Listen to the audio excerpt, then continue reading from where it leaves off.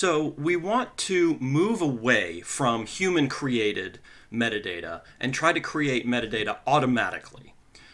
As it turns out, there are many common applications and tools that you might use that allow you to do this. The first is your digital camera.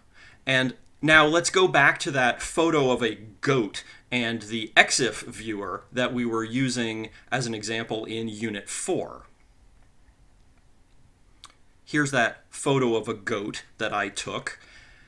And let's look at the EXIF data that that viewer has extracted from that photo.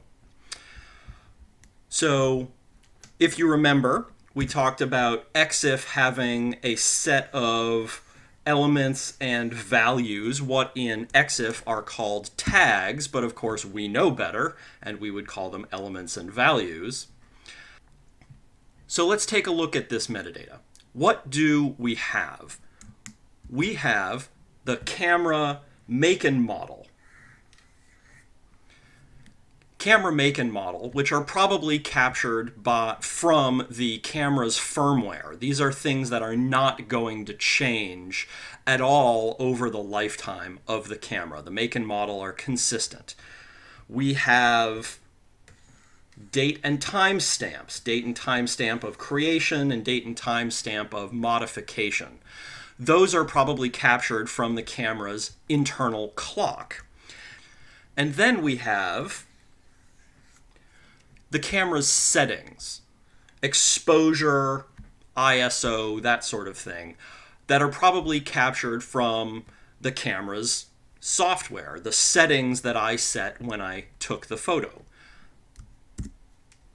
So at some point in the history of this camera, when I first bought it, I must have set the internal clock. I honestly don't remember.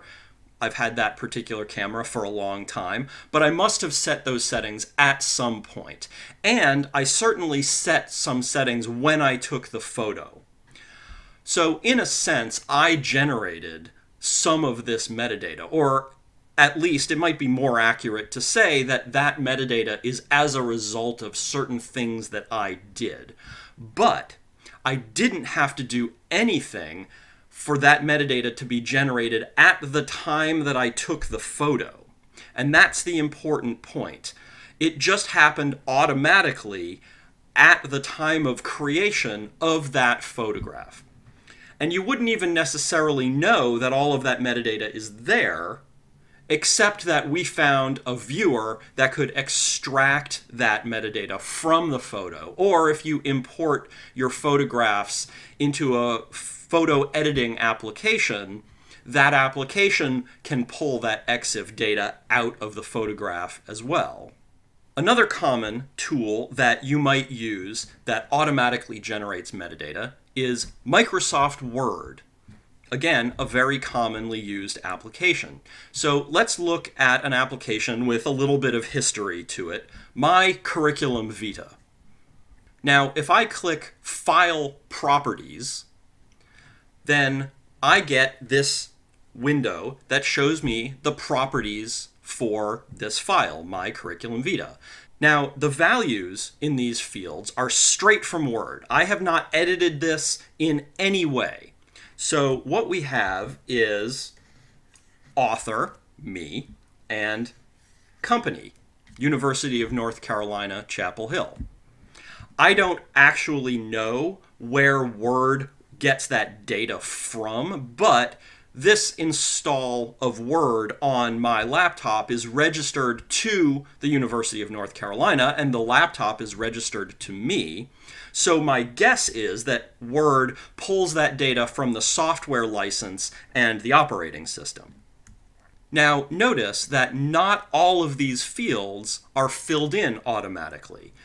And also note that some of these fields map to Dublin Core elements.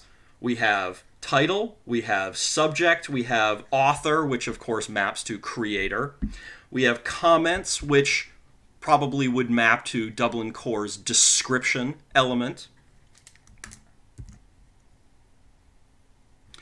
And if I click on statistics, we get other fields that might map to Dublin Core. We get the date of creation. Excuse me.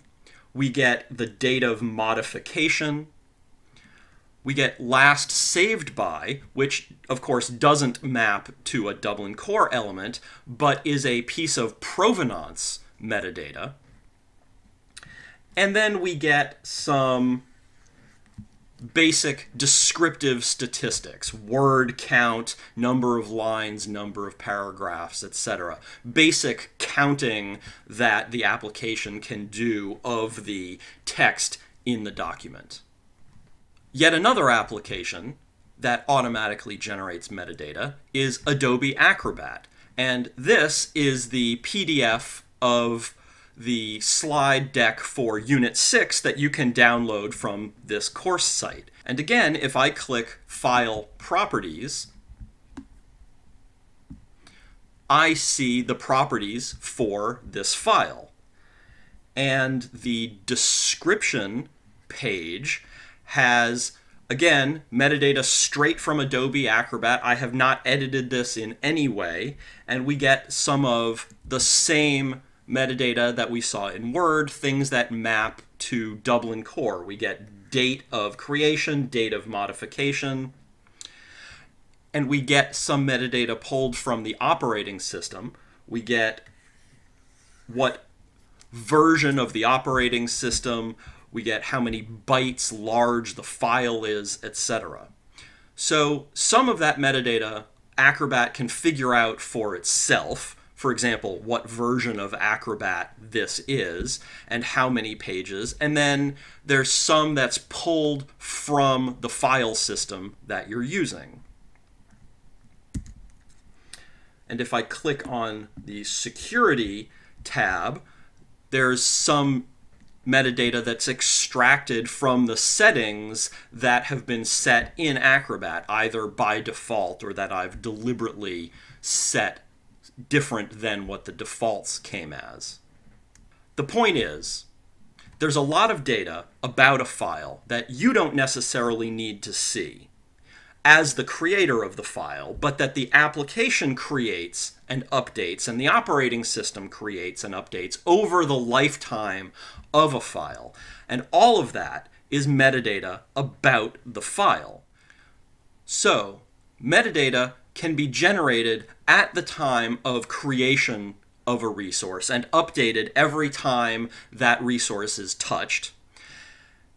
And if that application has a way to tack that data about your file onto the file itself, or otherwise associate that metadata with the file itself, then voila, automatically created metadata. That's pretty cool. But what if you have a pre-existing resource, or you don't have permission on a file to view the metadata, or something along those lines, and you want to automatically generate metadata anyway? Or what if you want metadata about a resource beyond what the application and the operating system can generate? What do you do then?